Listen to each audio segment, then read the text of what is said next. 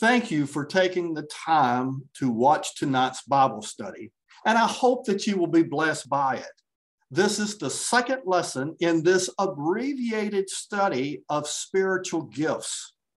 Knowing what our spiritual gifts are and then putting them to use in service and ministry is one of the many ways that the church accomplishes the mission that it's been given.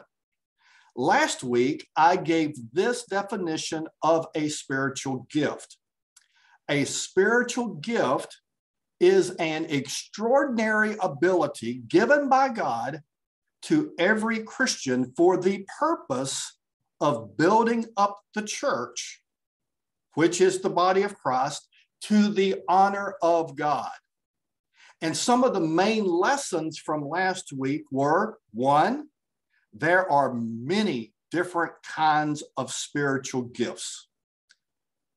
Two, spiritual gifts are to be used primarily for the common good.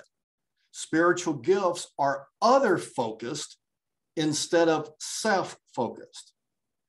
Third, spiritual gifts are given to us by God. They are not something we pick and choose. And fourth, within each congregation, God provides all the spiritual gifts that a church needs for ministry in that local setting. And if you want to find out a little more information about those points, I encourage you to watch the video recording from last week, our first lesson. So let's continue our study tonight. My first point sort of piggybacks on that final point from last week. If God provides all the spiritual gifts that a church needs for ministry in the local setting, then that means that your spiritual gifts are essential to the local church. Our focus scripture passage tonight is 1 Corinthians 12, verses 11 through 22.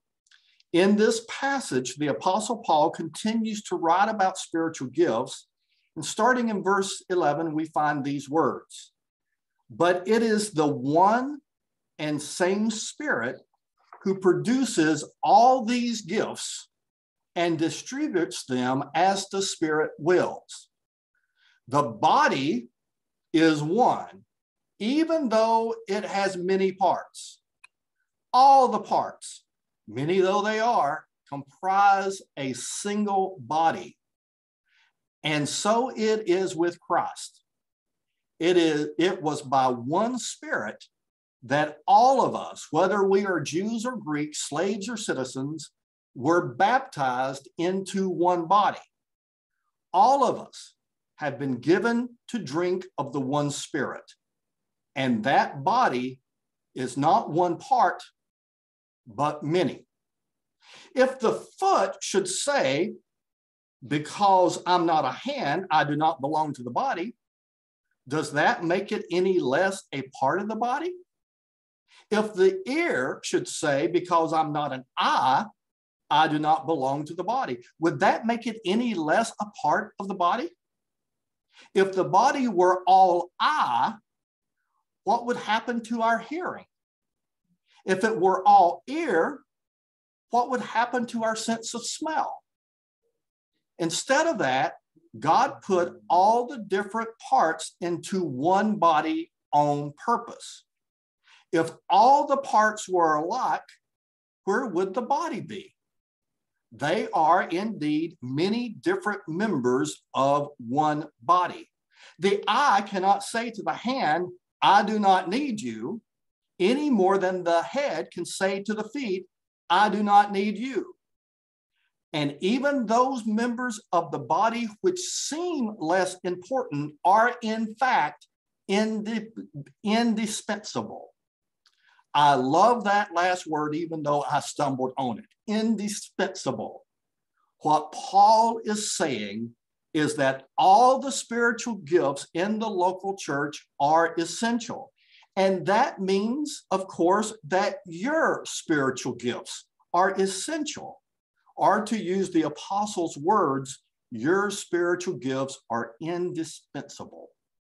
You know, sometimes people think that the spiritual gifts that get all the attention are more important than those behind the scenes. Or they think that the spiritual gifts used in a worship service are more important than the gifts that are primarily used outside the worship service. And nothing could be further from the truth. I've said it before, and I'm going to say it again. It takes the same working of the Spirit to change a diaper in a nursery as it does to teach. It takes the same working of the Spirit to set up the sanctuary for worship, create bulletins, and to make sure the buildings and grounds are in good order as it does to preach.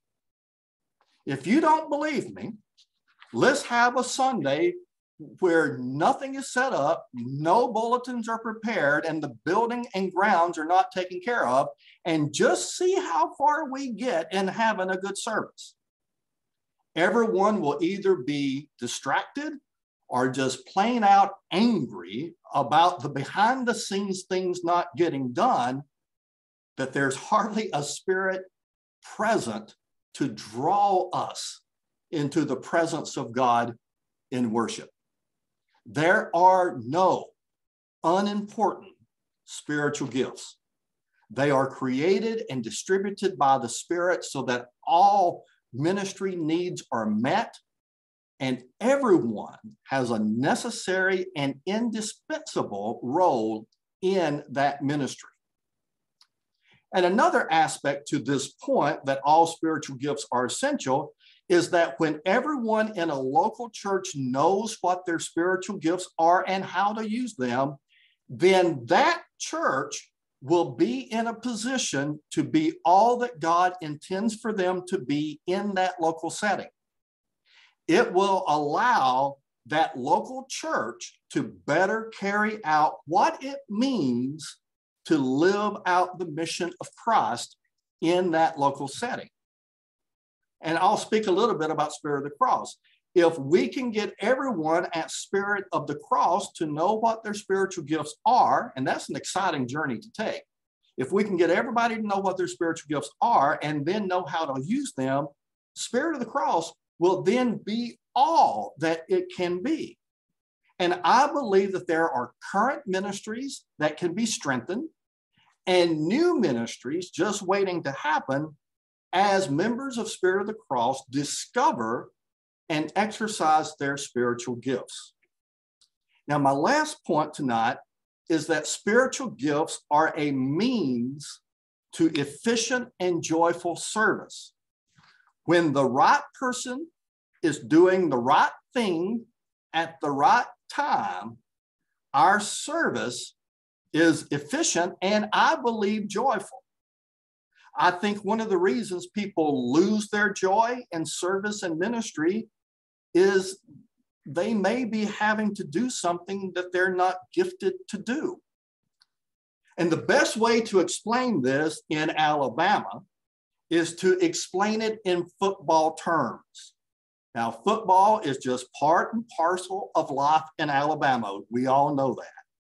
And because it is such a part of the culture, even if you're not a fan of the game, I think this example will make sense.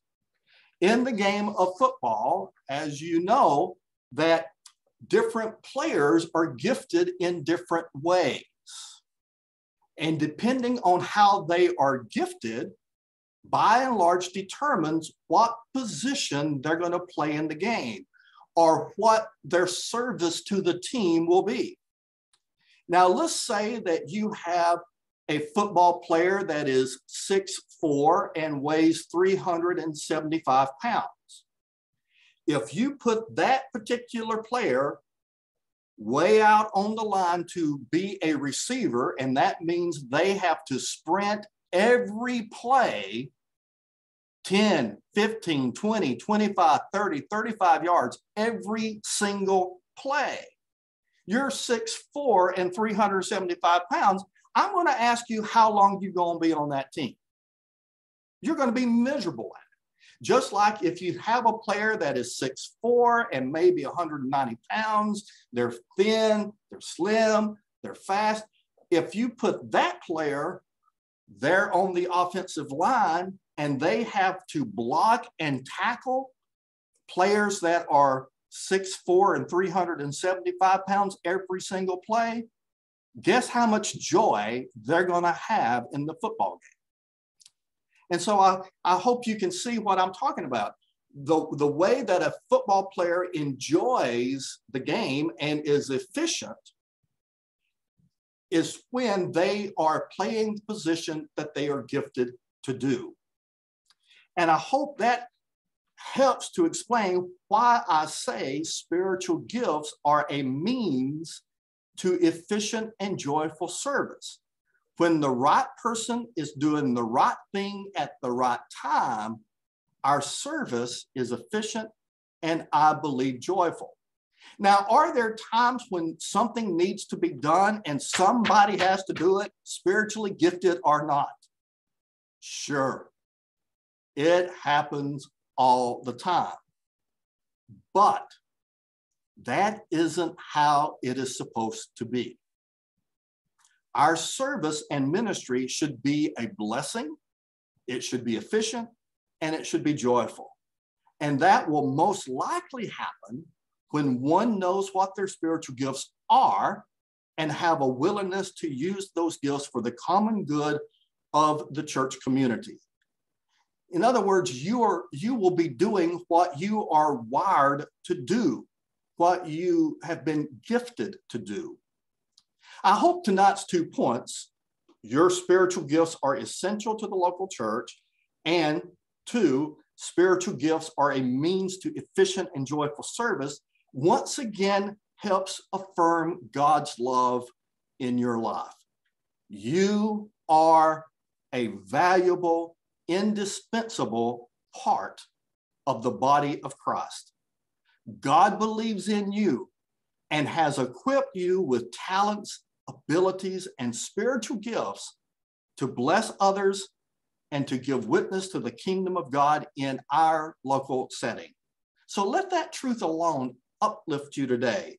You are important to God's work in the world. You are important to God's work at Spirit of the Cross. And we want to be a place where you and your spiritual gifts are affirmed and celebrated.